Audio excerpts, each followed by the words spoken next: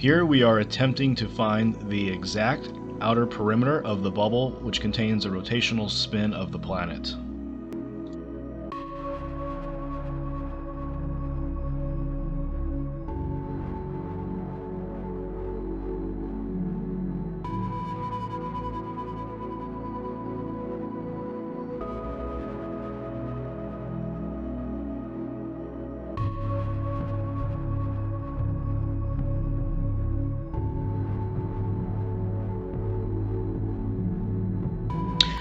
Would like to briefly explain what this experiment is showing.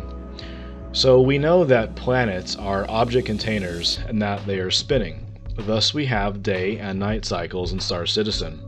However, everything inside the object containers also spins as well. This simulates how a real planet's atmosphere works. It spins with the planet. So when a helicopter lifts off the ground doesn't just suddenly leave you behind because you are in the air. You have the same rotational velocity as the planet.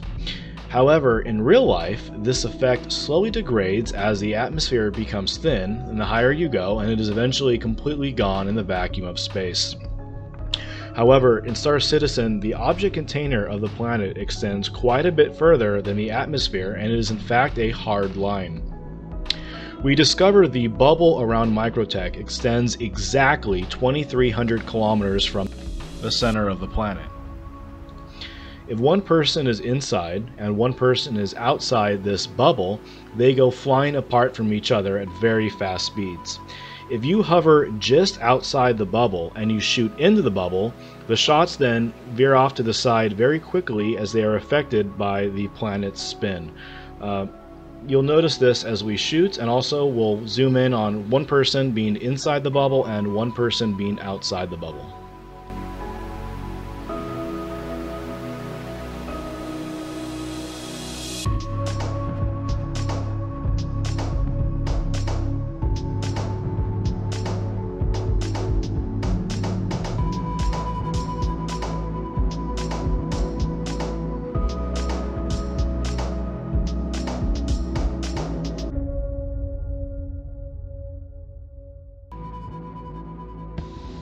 So as you notice right here, as one player goes into the bubble and one player stays outside the bubble, suddenly there's a massive change in velocities and both players are separated by a great distance very quickly.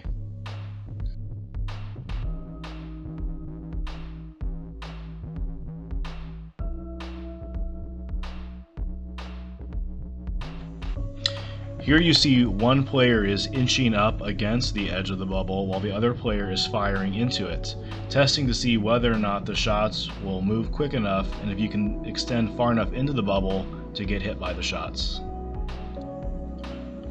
We were unable to land any shots on the ship approaching the bubble.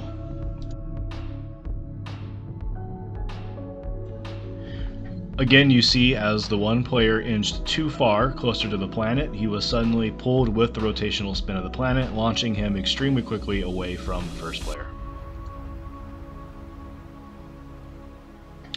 Here is the same situation from the other player's point of view.